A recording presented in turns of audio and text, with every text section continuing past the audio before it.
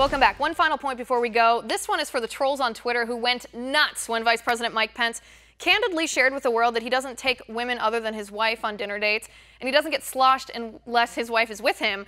The dog, I tell ya, what a heinous crime. A man happily married to the same woman for over 30 years, faithful to her, even when it's not easy. Really, ladies, you're trashing him for that? Mike Pence is faithful to his wife, and liberals accuse him of practicing Sharia law. Listen, this is what we hear from liberals. Sincere question, how is this different from extreme repressive interpretations of Islam, Sharia law, mocked by people like Mike Pence? Well, Mike Pence chooses to honor his wife. Sharia law stones women for being raped. But I understand your confusion. Oh, no, wait. No, I don't. You're crazy. A headline from The Atlantic this morning, refusing to be alone with a woman is a standard practice among religious conservatives. No, refusing to be unfaithful to your wife is a standard practice among decent husbands. Vice President Mike Pence lives in the moral cesspool of the D.C. Beltway. He's a politician. He's surrounded by power-hungry people of both sexes. He's a powerful man himself.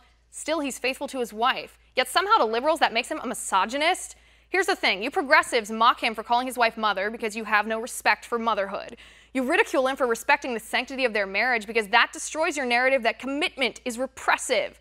You scorn the respect he shows his wife. You claim that attitude is harmful to women, while you push for a shallow culture of instant gratification and meaningless hookups that hurts women.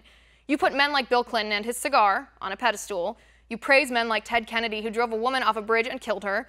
You excuse perverts like Anthony Weiner and ignore jackwagons like John Edwards. If there's anybody who doesn't care about women, it's you liberal progressive feminists who mercilessly mock a man who loves his wife deeply enough to protect his marriage, even if that requires self-sacrifice and self-control. All the while, you encourage women to get on birth control at age 16 so they can experiment without consequences.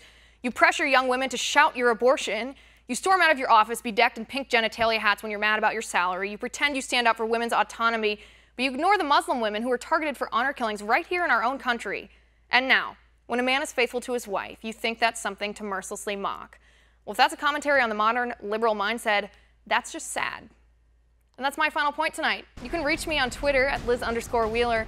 If you liked the show, please send me an email at oann.com/contact. In the meantime, catch us live here tomorrow at 9 p.m. Eastern. And until then, have a good night.